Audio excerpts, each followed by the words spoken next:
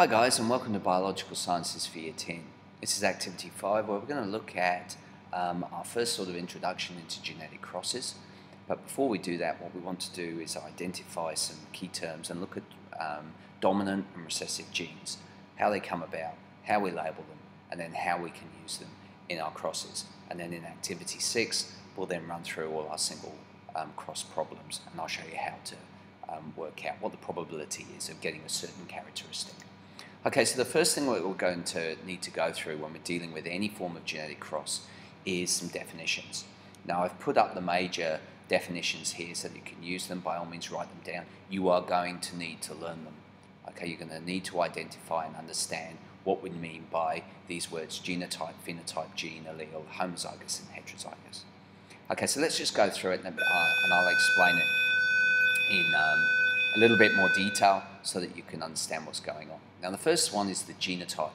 Now, when I look at the word genotype, I think of gene, and I think to myself, gene, type, what are the type of genes I've got in my little cross that I'm going to be looking at?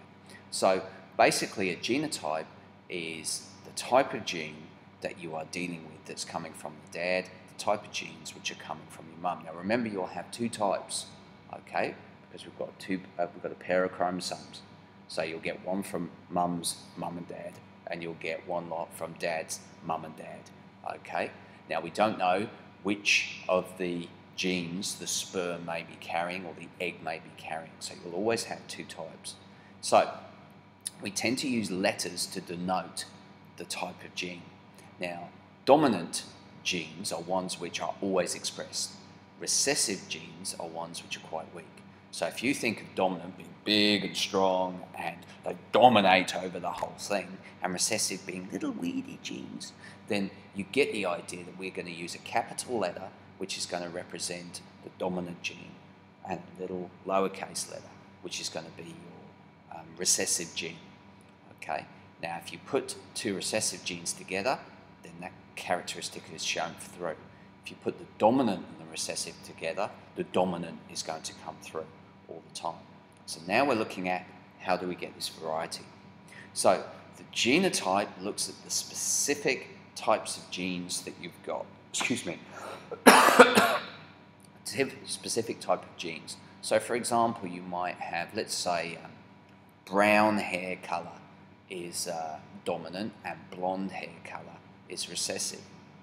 So when I wrote the genotype for that, let's say I have got genes for brown and blonde hair. Okay, my hair is dark brown, so it would be a capital B, little b, because I've got brown hair, and my recessive is the blonde hair, which is the little b. Okay, and we'll go through this in a little bit more detail in this activity, so it will make more sense. But what I'm trying to get over is that I would have that information from my parents. The dominant shows through. Now, what shows through we call the phenotype. I call it the physical type. I try to think about it, the physical type. And so that is what comes through. The genotype is what could come through. Okay. Now, that only has bearing when we look at my kids, because of the information that's inside me being given out to my kids. But the phenotype is what I have got, what I have actually demonstrated. Okay, so I hope that makes sense. The gene is the specific bits of information which code for my hair colour. Okay, so somewhere on my chromosomes there will be a gene for my hair colour. Okay, I know my hair colour is brown, that's the phenotype, and it could have a genotype of big B, there's my brown hair, little b, there's the blonde hair. Now I know that little b's got to be around somewhere because both my kids have got blonde hair. Okay, so as a result is I think I've got big B for brown hair, little b for blonde hair. Now an allele is a different type of the gene, which is basically big B or little b. Which one are you? Okay, so the allele basically talks about the type of gene that you've got. So you can have a variety of different types. If we think about eye colour, You could have a blue allele, a brown allele. You could have a grey allele, a green allele. It just gives you a variety of different things. It doesn't quite work like that, but if you can understand it that way, that would make sense. Okay, they're all coding for the gene eye colour, but we've got different alleles which are possible. Now, when we start looking at our genes, remember we always talk about them in twos, okay, because we have a pair of genes, because we have a pair of chromosomes, because we have a pair of individuals that made us in the first place. If those alleles are the same, we call them homozygous. Homo meaning same, zygous is the zygote. Inside the zygote we will have the same alleles for that specific type of gene.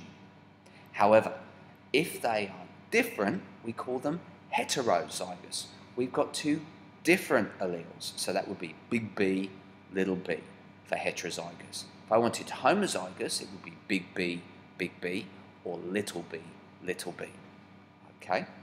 So homozygous, the same alleles in the zygote, heterozygous, different alleles. Well, I hope you find that useful. As I say, as we go through, you will get to use these terms all the time. Okay, so as I stated, dominant characteristics will always be shown with a capital letter. Recessive will always be written as a lowercase letter. And when you're choosing your letter, what I tend to do is make sure that you choose a letter which is useful. For example, one that really has a difference between capital and lowercase. Don't use something like O or S or C, because when you're writing it quickly, it's very difficult to see whether you're dealing with a capital or a lowercase. So use something which is useful, and often use the dominant characteristics. So as I say, brown hair, I use a big B. Okay, so make sure that you identify that, and again we'll practice that as we go through. As it states here, one allele in the pair of genes may be dominant over the other, and thus we'll be coding for different types. Now, as I said, homozygous, another name for homozygous is pure breeding, because you've got identical information. And this comes in very important, especially when you're dealing with things like animals or dogs, or you want a pure breed. For example, you take a golden retriever, you will mate it with another golden retriever, they will have the same information because of the type of breed that they are. As a result, we will call them purebred. You take an Alsatian and a golden retriever, you're going to have heterozygous in there. It's going to be a hybrid, it's going to be a mixture of both. Okay? So, as it's stated, if the two alleles are lowercase, then they are said to be homozygous recessive. If you've got two capital letters, which are the same, it's going to be homozygous dominant. Okay? Heterozygous, basically, you can't have two types of that, because one will be dominant, the other one will be recessive. Doesn't matter which way around you put them.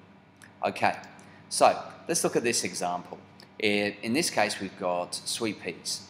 Now, we've got the sweet peas produce a round seed, which is dominant, and then we've got a wrinkle seed, which is recessive. Now, notice we've chosen R for round seed because it makes a difference between the capital and the lowercase. So, we've got these questions. If the genotype is capital R, then what is the seed?